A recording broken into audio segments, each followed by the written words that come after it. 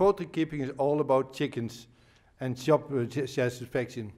You should be proud of what you're doing and should be happy on an anniversary to tell I'm in chicken business and I'm doing this. So bird-focused poultry farming, that's all about treat the birds on the best possible way.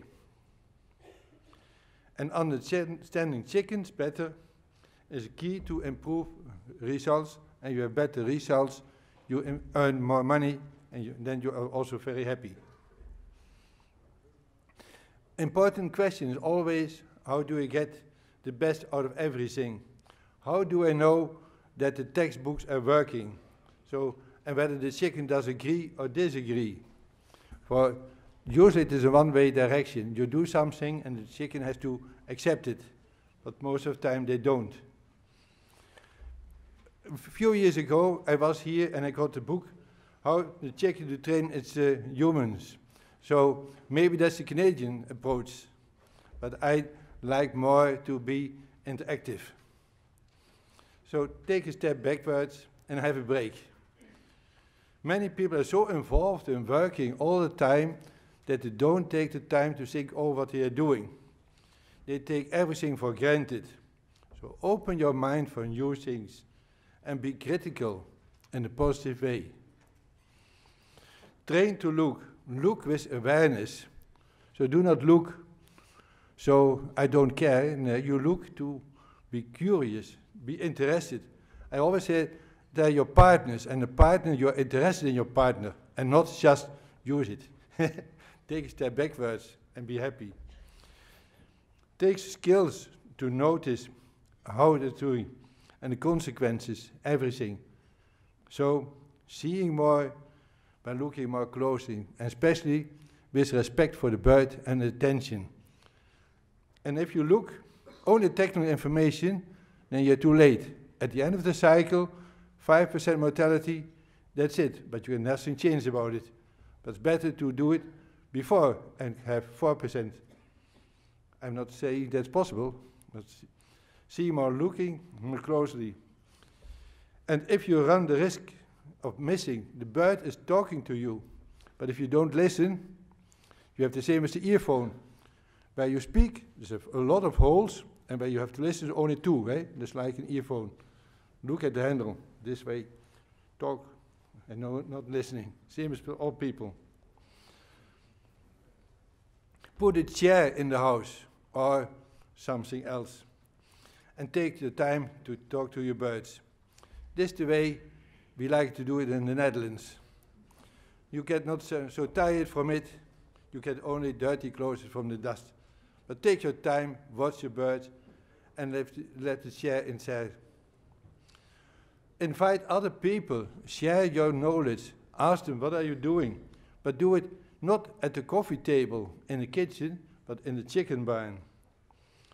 Share your opinion, always in the chicken barn. That's where it happens. So open your mind and also act accordingly. Use the signals, what I am seeing, hearing, smelling. Before you come to the chicken house, you can already hear, are they happy? You can, if you can come to the chicken house, you can smell if they have had no feed for the last day. Your computer said they got some feed, but it didn't work. You can smell the maintenance. So use everything you have. And what's happening, and what's the explanation? And what should I do? Can I leave it, or should I take action? There are a lot of things, we call it mistakes, but I always said, there's one mistake only in theory. There's a mistake that gives a lot of problems, and there's mistakes you cannot change. You know, that's a nice word, that means unclassified notable observation. Maybe you pronounce a difference, but it has the same meaning.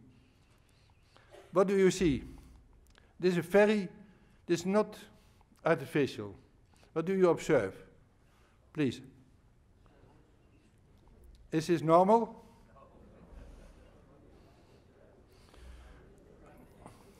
It is not poultry, as you can see. Yes, it's true, it's a cattle beast, but in fact, it is a bull. It is not a cattle beast, but it is a bull. And so consuming a rabbit. What does it mean? There's another bull, another rabbit. What does it mean? Have you any idea? If you don't know, I have another example. There's moose eating elks, but almost nobody knows it, for the same reason. What is it? They need phosphorus. They walk on the heather, and the two vegetarians, principal vegetarians, the cattle, and they are consuming rabbit corpse for they have a lack of phosphorus. They smell it, and they eat it. So watch it, learn from it, and I have stolen the idea from a PhD study in the Netherlands where they have a lot of hay, and they put the cattle on it, and it was a disaster. They get phosphorus deficiency, and they were eating dead corpses. But what I don't like, not so many attention, for they push it down. But I learned it from other people that moose do the same. They eat small elks almost when just before they start flying. Then you can grasp them, they don't fly away, and they have a lot of phosphorus. Nature do much more than you think. Listen to your chickens. Not only this way, or you're going to do the other way around, but listen to it. Understanding chicken language is a key factor for improving poultry management.